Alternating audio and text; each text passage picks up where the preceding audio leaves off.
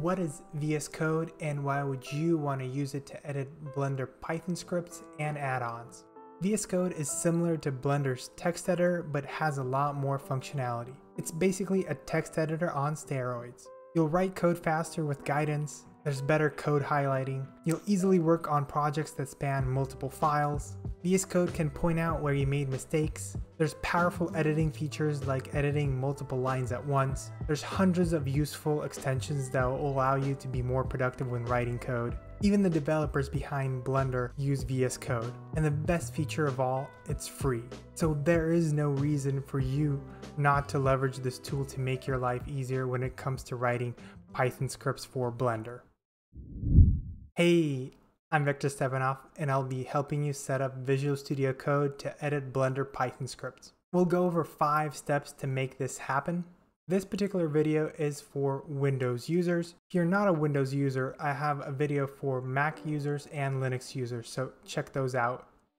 And before we start, I actually didn't tell you about one more feature that, in my opinion, is a total game changer for anyone who hasn't used a tool like VS Code before. So make sure to stick around until the end. For the very first step, we'll need to install a standalone version of Python. Blender comes with its built-in version of the Python interpreter, but Windows does not. This standalone version is what VS Code will be using, and we'll fix this now. Let's search for Python download and open the official python.org website. As of this recording, the latest Python version is 3.11, but there are also other Python versions. Which one do we choose? We can probably use the latest version of Python, but let's see what Blender is using. Let's open the scripting workspace in Blender, and then look into the interactive Python console, and we can see that Blender is using 3.10. We can download any version that's higher than that, and it will work for us. Let's do that. I'll select the 3.10.10 version, and then scroll all the way down to get all the files in the download. I'll select the recommended Windows installer, 64-bit, and start downloading it. After the download's complete, I'm going to launch it and start the installation process. At the bottom of the window, I'll make sure to check Add Python Executable to the path, and then start the installation. After the installation is done, I'll open the command prompt by searching for CMD in the search menu, and then I'll type in Python and hit enter. This will open a REPL, similar to the interactive Python console you'll find in Blender's scripting workspace, but this is outside of Blender. Let's import random and generate some random numbers. I'll generate a random number between 0 and 100, and then repeat this a couple of times to make sure that everything's working as expected. After I'm done validating, I'll hit Ctrl Z and hit enter to exit out of the REPL. Now it's time to download and install Visual Studio Code. Search for VS Code download, open that first link, and download the Windows installer. Once the download's finished, just install VS Code as any other software. I would just highly recommend adding the context menu options for the file and the directory. They are really helpful.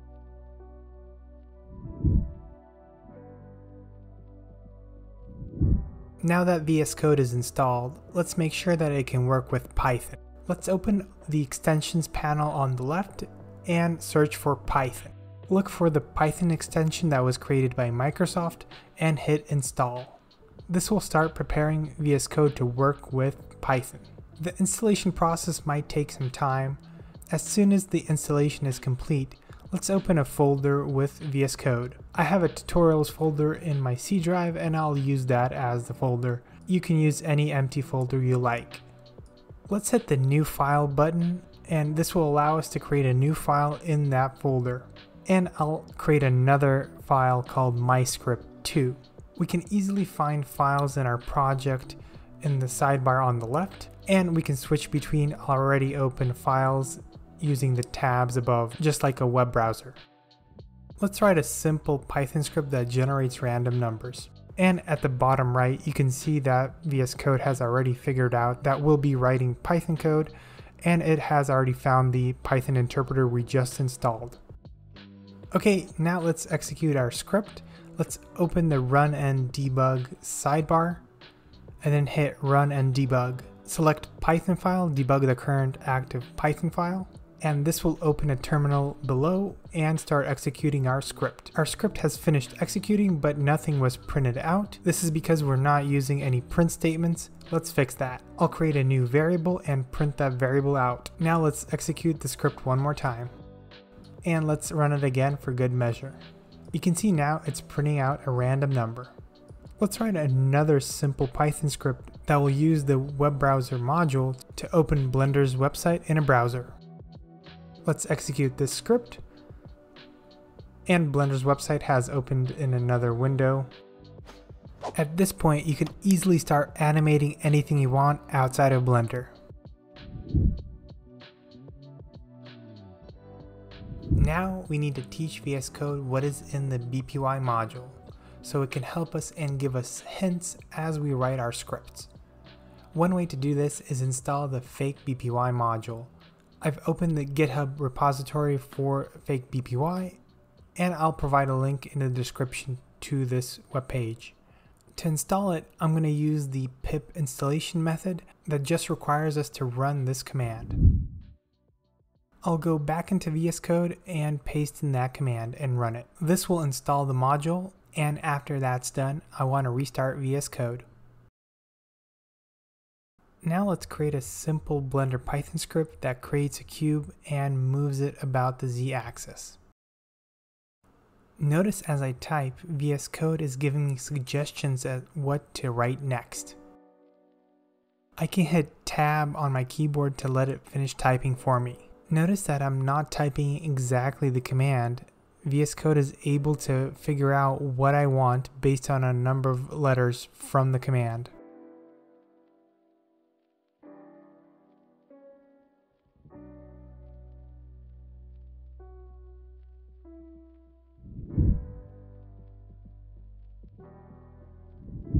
Now it's time to connect VS Code and Blender. To do that, we'll need to install one more extension. Let's open the extension sidebar and search for Blender Python. Look for the Blender development extension created by Jacques Lucas and hit the install button. After that's done installing, hit Ctrl-Shift-P to open VS Code's command palette. Type in Blender, and these are all the commands that this extension installed. Select Blender Start. Select the Blender executable you wish to use. I'll just get the location of the currently running Blender. I'll open Properties, and copy the location, and open it. You'll see Blender starting up, and there's a good chance that it will exit quickly.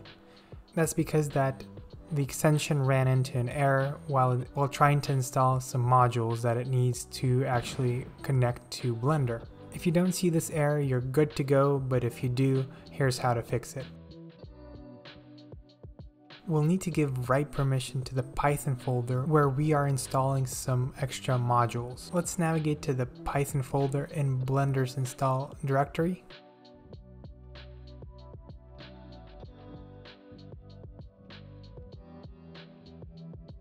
Open the Properties, open the Security tab, select the user group and hit Edit, and click on the Allow Write checkbox. Hit Apply, and try to run Blender from VS Code again.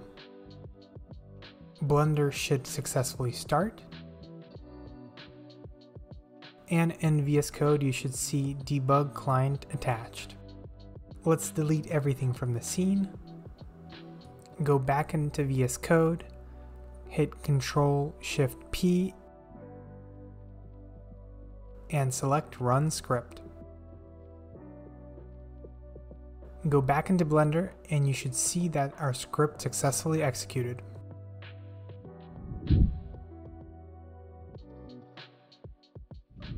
Now it's time to talk about the game-changing feature I mentioned at the start of the video. The feature is called debugging, And the basic idea is that it allows you to pause the execution of your script and inspect the variables, properties, and see how your script executes step by step. Let's add some code to illustrate this feature. Let me create a new variable for the location of the cube and update the location on the X, Y, and Z. Let's place a breakpoint in the middle of our script, and let's execute the script one more time. You should see how the script has stopped, and on the sidebar you can see that we have variables available for us to inspect. Now we can step through each line of our script and see how the variables and data changes. Think of it as running a script in slow motion. Make sure to hit the play button when you're done to continue the script execution. Now when we go into Blender, you can see that our script has finished executing and placed the cube in a new position. But that's not all. Let's create an add-on so we can debug it. I'm going to create a new folder and open that in VSCode.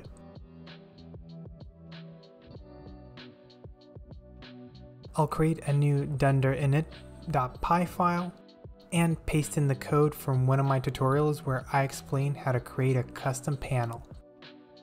Let's start Blender.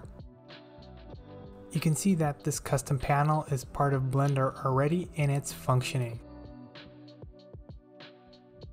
Now let's put a breakpoint in our custom operator. And as soon as I press the button of our custom operator, I'll go back into VS Code and see that the breakpoint was hit. I can investigate the variables and the parameters here and see what the add-on will do next. Okay, now that you have VS Code set up, make sure to check out this tutorial next so you can start using it right away. Thanks for watching.